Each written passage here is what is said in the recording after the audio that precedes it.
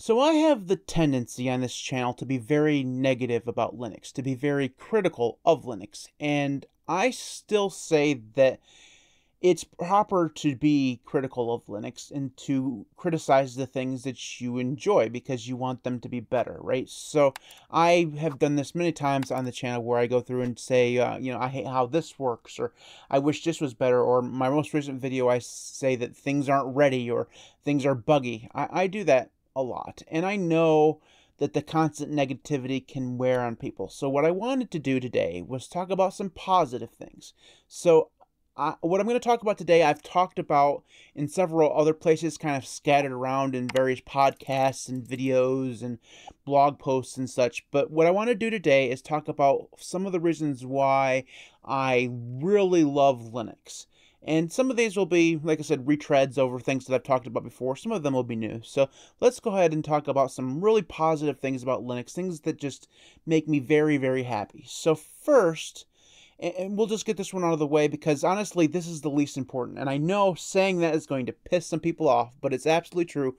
The open source nature of Linux is really good. I really enjoy that it's open source. It makes me feel, I was going to say patriotic, but that's not the right word. But it makes me feel very good knowing the fact that I used Linux and it's open source and it's not Windows, right? That's, for me, that's one of the primary reasons why I use Linux.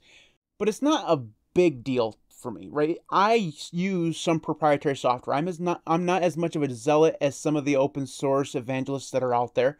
Some people just absolutely refuse to use any proprietary software. I'm not one of those. I use Vivaldi as my main browser. It's proprietary, even though they say it's mostly open source, whatever the fuck that means. I use things like a lot of Google Docs products because I have to, right? And there are other pieces of proprietary software that I do use, and some of them I do actually enjoy. So I'm not so hung up on the fact that it's open source to say that that's like the primary reason why I use it. It's not. It's cool that it is, and I'm glad that it is, and it's like an added extra awesome benefit, right? So we'll just get that one out of the way.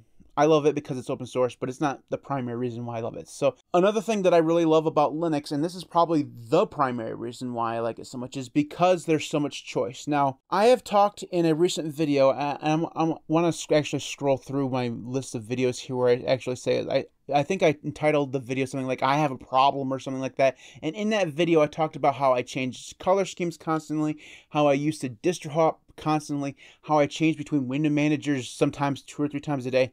And people freaked out in that video because it's not normal. I even said in the video that it's not normal to do those type of things. I understand. So I have a extraordinary case of ADD when it comes to my computer.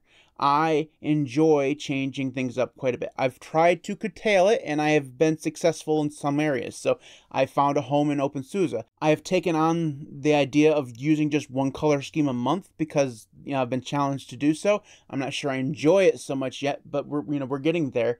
So I've tried to curtail that. But one of the reasons why I love Linux is because it does kind of cater to the ADD demon inside of me. There's so much choice, so much customization in all of those choices that it allows me to just kind of play and just have as much fun moving things around and fitting the pieces together as much as I want to do. And it just makes me happy in that way. Now, in terms of productivity, that may not be the best thing. I understand that, and I deal with that in my own way. But for the guy inside of me that just likes to tinker, Linux suits that need very, very well, and more so than any other operating system that I've ever tried. I basically can make Linux look, feel, and work exactly the way that I want it to work. So that's awesome.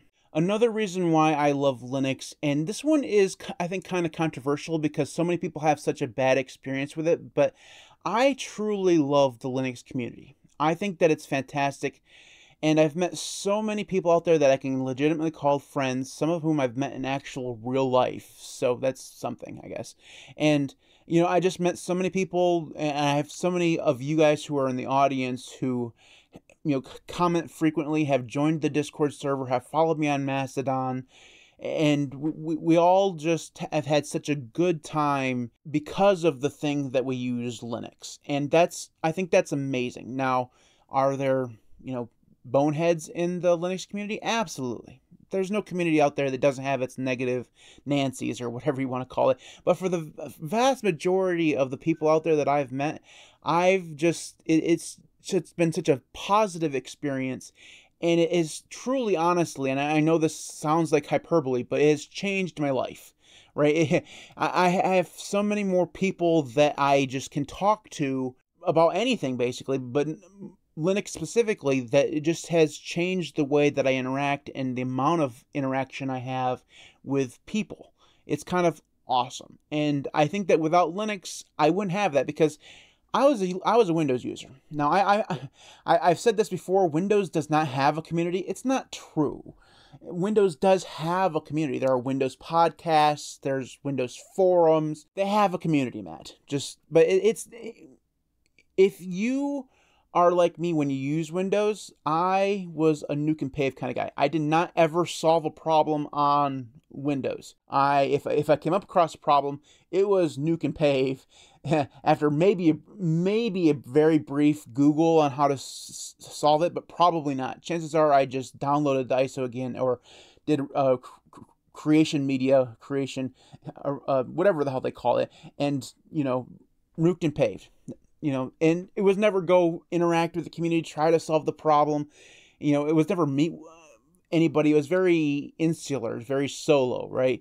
And on Linux, it hasn't been that experience, because not only does more things go wrong because I'm constantly changing things, so I do have to go search out help. You kind of can't do the whole nuke and pave over and over again on Linux, because you're going to constantly come up with problems. And well, you can, but it's not going to really solve anything, because there are other options, obviously. But you do have to kind of interact with people. And while I was interacting with people, I managed to find people who were just like me. We had a lot of stuff in common, and we just kind of created a community, just this one community, and there's the broader Linux community. It's been fantastic. And over again, I've preached the merits of the Linux community. I've talked about it many times in many different videos on this channel. And there's always a caveat of, yeah, there's boneheads, but for the vast majority of people in the Linux community, it's just awesome. And I think that that's a big benefit for Linux, and also one of the reasons why I truly enjoy what I do here on the channel and just generally using Linux. Another reason why I like Linux is because it's not afraid to change. So Windows has been on the NT kernel, or a variation thereof, for damn near 30 years. 24 years, I suppose. I think it came out in like 2000, maybe 99 or something like that.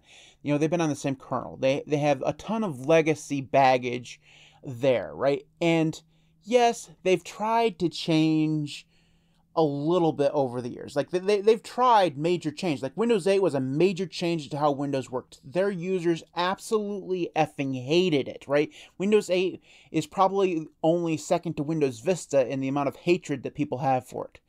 And I liked the change. Like at that point I was still a Windows user, and I thought it looked cool. I don't think it was all that useful, but I enjoyed that change. But I'm someone who enjoys change. But on Windows, for the vast majority of people, they hate change. They want things to stay as much the same as possible. Point in case, from Windows 10 to Windows 11, one of the major things that they changed was the position of the start menu. It was on the left-hand side, and then they moved it to the center. The number of articles I read online just absolutely freaking the F out about the fact that they moved the start button from the right or the left to the center is innumerable. There's just a whole bunch of articles and people shouting on Twitter about it. It's the stupidest thing. On Linux, we embrace change. Yes, we have old people like me and people who are older who grudgingly go along with it. But because things like Fedora exists and Red Hat keeps pushing things along, and Canonical sometimes, we get new things. We get new shiny things that eventually overtake the old things. So despite as much as I bitch about Wayland is the next new thing, right? And it's going to take over for a major piece of functionality that has been around for almost longer than I've been alive. Xorg has been around since like 84, and if that's actually the truth, that is longer than I've been alive. Xorg has been entrenched in the way Linux works for basically the entire time Linux has existed. And because of the developers behind Wayland, that's going to change over the course of the next few years. Xorg is going to go away for the most part, and Wayland's going to become the new thing that everybody uses.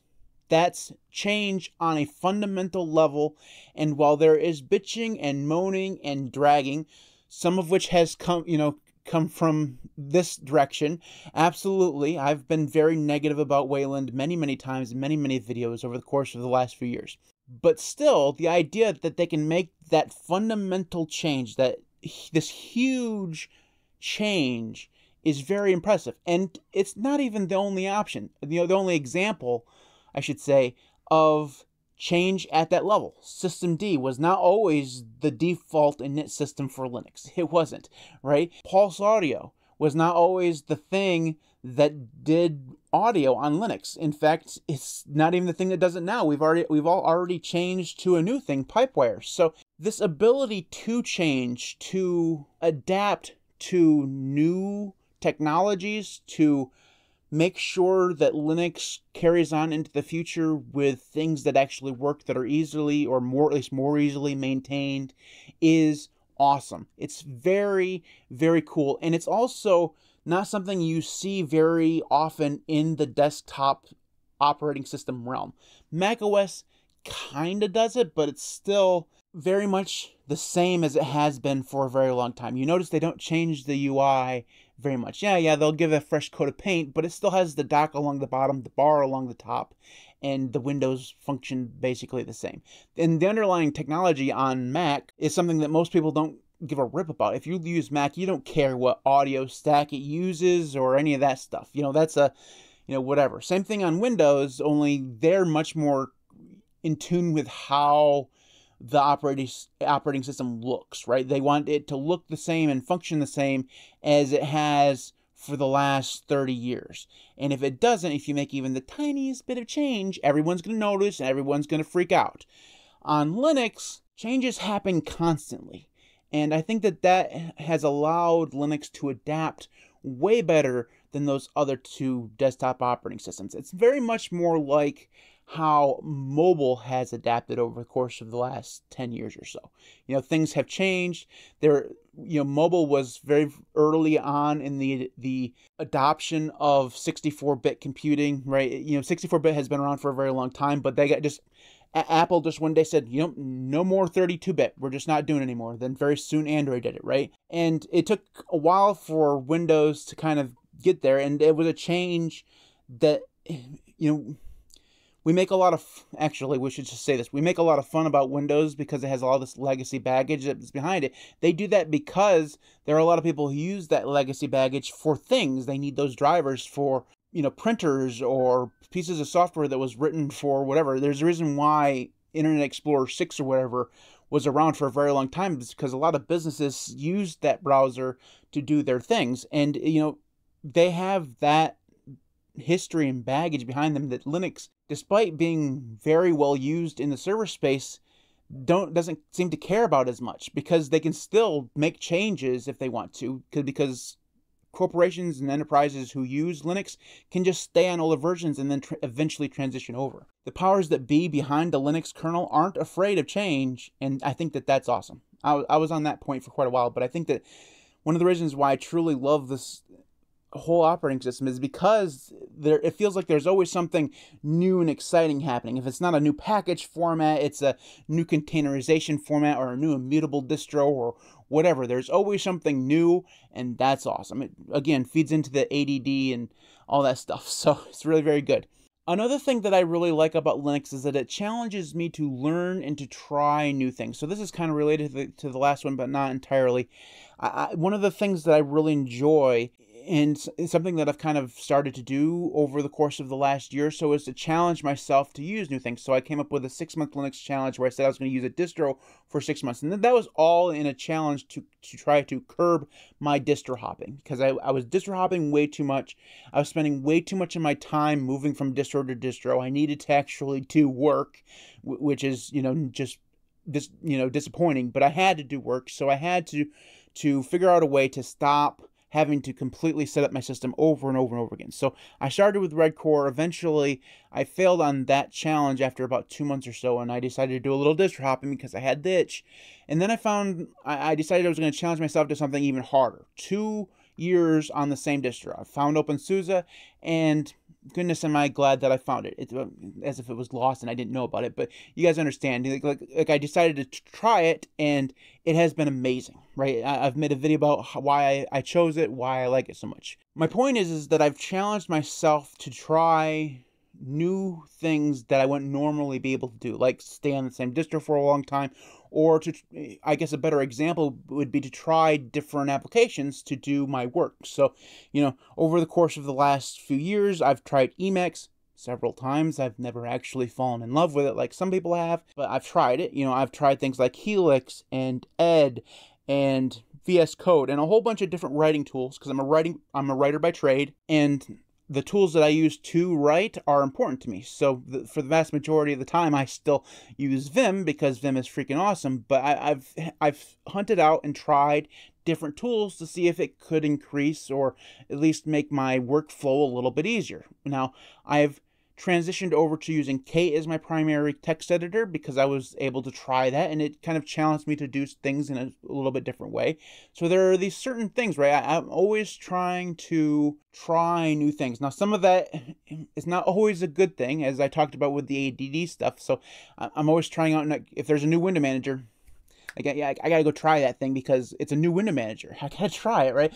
I use the channel to blame. I blame the channel.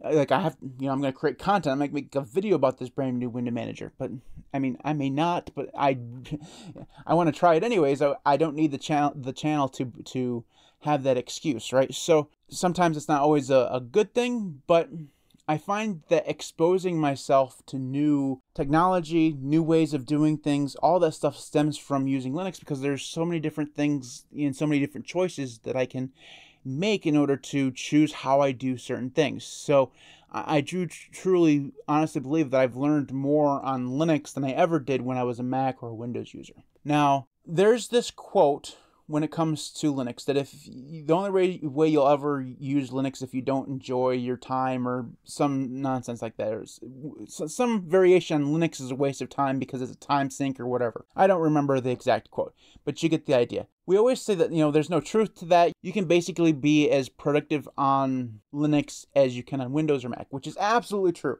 If you just install Ubuntu and do your work, which is the vast majority of people, you can, in fact, just use Linux just like you use Windows. There's no time sink there at all. Now, the problem comes in if you're like me, who's a Linux nerd, and you're not able to help yourself when it comes to new shiny window managers, new distros, things like that.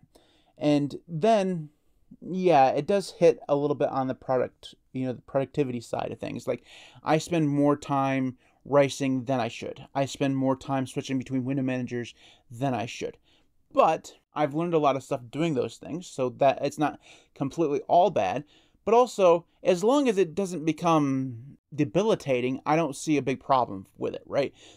I still get my work done. Okay, I know some people think that all I do is sit here and make Linux videos, or think about the next Linux video, or mess around on the Discord, or read books, or whatever. I do actually have a job, okay? I'm an editor for a historical magazine. I used to be a writer for the same historical magazine, so I spend a lot of my time reading other people's writing on history and then posting it to WordPress, which is, by the way, if you ever have the choice, don't never use WordPress. It is so bad. I hate WordPress with a passion. That's beside the point. I was supposed to say positive, but I can't be. It was never going to be 100% positive, but that's beside the point. So Linux does have a tendency to be a time sink sometimes for me, but it's also a productivity tool. For most people, it's just a tool. For other people, it's a hobby. For me, it's both. I can be very, very productive on Linux. I can also spend hours and hours creating a new color scheme. I can do both of those things, can exist, and be happy to do so. For me, it's just about a balance, and I do a good job. I get my work done, and then I can mess around with a new color scheme or a new window manager or whatever. I can do the things that I want to do. It's not either or for me. I know for a lot of people, it's just a tool. For a lot of people, it's just a hobby. One of the biggest critiques I hear from people who don't use Linux is that they just say Linux is a hobby, right? You can't actually get anything done on it. It's absolutely not true. Now, are there certain professions or whatever that you can point to that say, well, they can't use Linux because they have to do X, X, and X? Sure. Like if you have to use Adobe stuff, if you have to use CAD stuff, AutoCAD stuff, you're probably not going to use Linux, chances are. For the vast majority of people, though, who do work on a computer, you can get all that stuff done on Linux, and that doesn't mean that it also can't be something that you treat as a hobby, because there's a lot of stuff here that's very exciting and entertaining, and that's what a hobby is for me. So I can do both and be very, very happy with it, and I have been very, very happy with it. So I could sit here and ramble for another 20 to 40 minutes, probably about 10 or 15 or 20 more things that I really enjoy about Linux. But I'm going to put a can on it for this time and hand it off to you guys. In the comment section below, tell me a few things that you really love about Linux. Why do you use Linux? What keeps you here? What are some of the things that you truly, honestly enjoy over anything else that you've used before? I'd love to hear from you in the comment section below. Let's have a wonderful conversation. Let's try to keep it as positive as possible. Again, I know I tend to be very negative sometimes, so I'm going to try to intersperse a little bit of positivity here. So happy days, sunshine, and all that shit. Bah humbug. Right, so anyways, that's it for this one. If you have comments or that stuff, comments in the comment section below. You can follow me on Mastodon or Odyssey. Those links will be in the video description. If you haven't already, leave a thumbs up on this video. I'd really appreciate it. It would really help the channel. Also, if you haven't hit the subscribe button, make sure you do that, because I create a lot of awesome Linux content, and you won't know about it if you don't subscribe to it. So hit the subscribe button. You can also support me on Patreon at patreon.com/thelinuxcast. You can also support me by heading over to the shop, which is available at shop.thelinuxcast.org. There you'll find all sorts of merch, including t-shirts and hats and hoodies and desk mats and all sorts of stuff. That's shop.thelinuxcast.org. All the proceeds go directly towards helping me make more Linux content, and that just can only be better for everybody. So there you go. Thanks to everybody who does support me on Patreon and YouTube. You guys are all absolutely amazing. Without you, the channel just would not be anywhere near where it is right now. So thank you so very, very much for your support. I truly do appreciate it. Now, here's the thing about the end screen credits. I know I said I was going to get all the new patrons up there in the next couple days. That was like 6 days ago. I still haven't actually got there to it yet. So I promise, if you have supported me in the last few weeks, or you've changed levels or whatever, I do appreciate it. I haven't forgotten about you. I will get that done as quickly as I can do. So there you go. Anyways, thanks everybody for watching. I'll see you next time.